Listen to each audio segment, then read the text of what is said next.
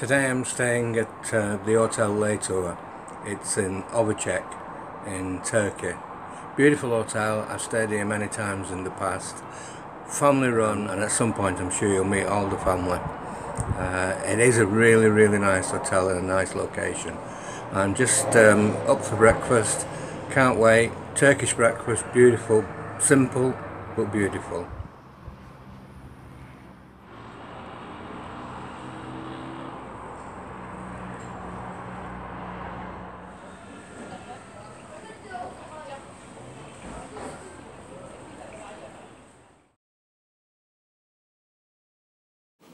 My room has a balcony with a view overlooking the pool, as have most of the rooms. The large pool is the focal point of this beautiful hotel. It's set in mature gardens. Lots of sunbeds and a large tiled area around the pool, with tables and chairs to eat lunch or simply have a drink from the well-stocked bar. Breakfast and evening meals are served on the upstairs restaurant above the bar, with views overlooking the magnificent pool. I can recommend the food here, as I've eaten many times in the past. Sometimes there is a different chef from the previous years, but Leyla, the owner, somehow also finds a chef better than the one from the year before. I don't know how she does it. This is Leyla with her son Egamum taking a coffee break in the shade of the mature pine trees. The gardens and pathways are well maintained by a resident gardener. He's called Sally, and it is an E. He must be the best dressed gardener in the whole of Turkey. I usually joke with him over that. Everyone that works here are so friendly, and they all work extremely hard to make sure you have a really good time on holiday. Lovely sunsets from the pool area, and usually a belly dancer provides some of the entertainment. Most of the audience are British guests staying at the hotel, and the hotel is so popular that there are many repeat guests, of which I am one. I inevitably meet people here that I've met on previous occasions. Wasn't planned, just the way it turns out to be. You may come here as a stranger, but you'll certainly leave with lots and lots of friends.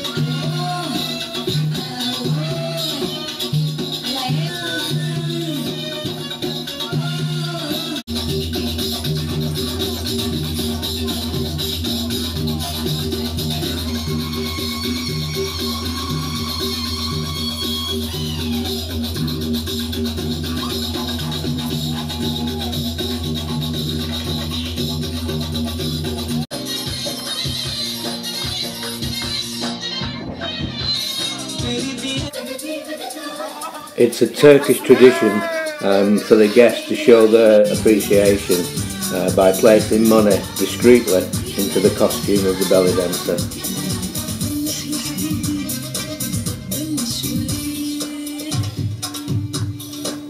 Not all the entertainment is provided by visiting performers.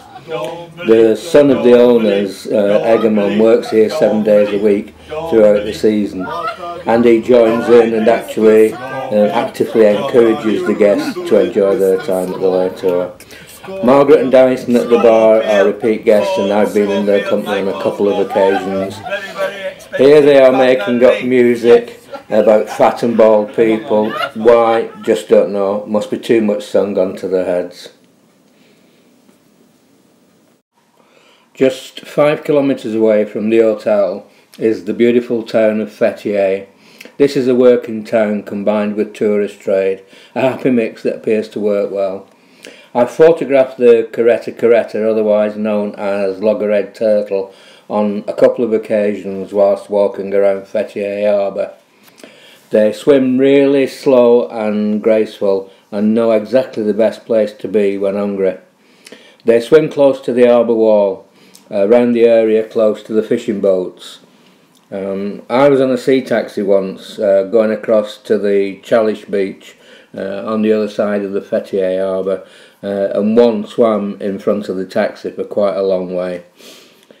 It may take several visits to the harbour before you actually see one, but worth the wait, as these turtles were on the endangered list not too long ago.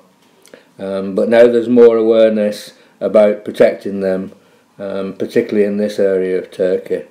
Coincidentally, there are huge financial benefits for Fethiye's tourist industry as well. I never ever get fed up of watching these.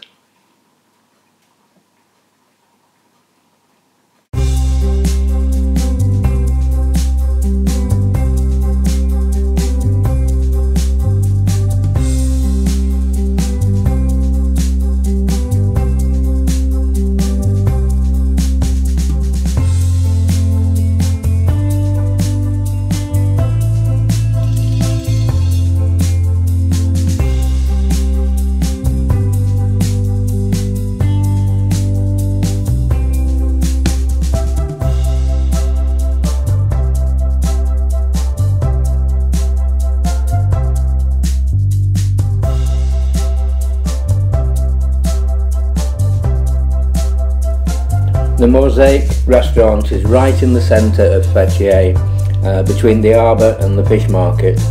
According to the reviewers on the TripAdvisor website, this is ranked as number 2 out of 353 restaurants in Fethiye. That was from about 1,424 reviewers. My meal was absolutely brilliant. The service was authentic, attentive and not overpowering.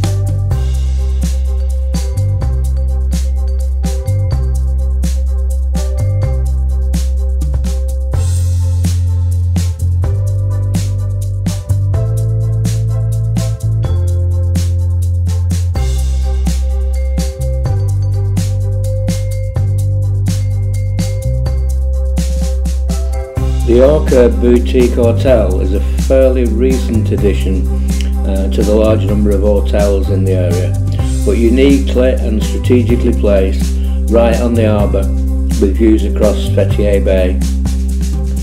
I've never stopped in this hotel, but I do use its carnival bar for coffee and cakes and the occasional beer.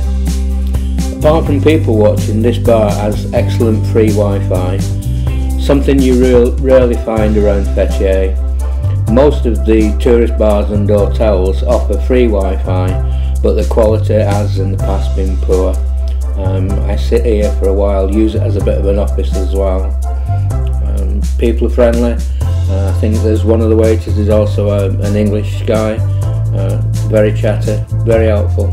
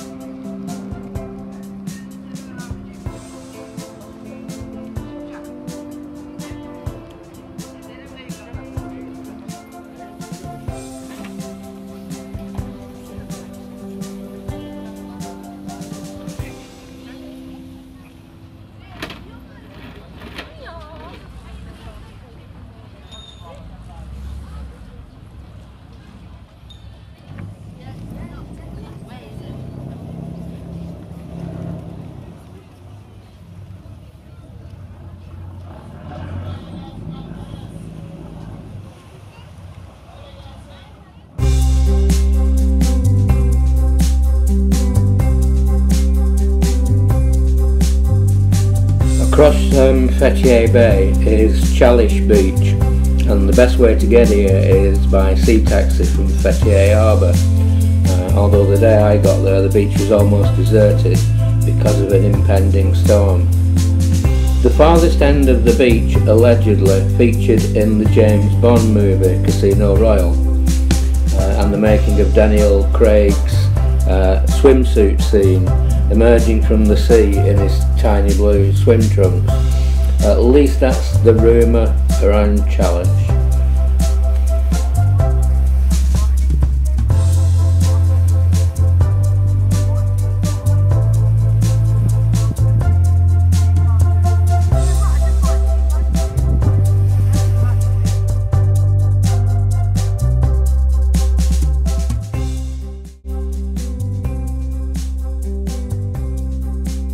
I'm now back in Fethiye, but in the Turkish area, close to the harbour, but more Turkish and less tourists. I met up with Margaret and Ray, a lovely English couple I've met at the Leytur in the past, and they introduced me to this restaurant. I've been back a few times since.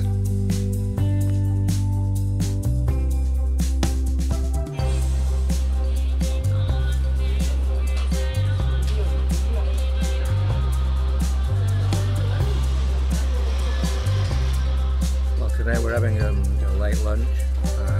We're on Hamza, which in English is known as whitebait. Absolutely beautiful. The only place I know in Fethiye that does it is a little street cafe called Donishim. So if you're ever in Fethiye and you come into the Turkish quarter, recommend this little restaurant. Absolutely beautiful.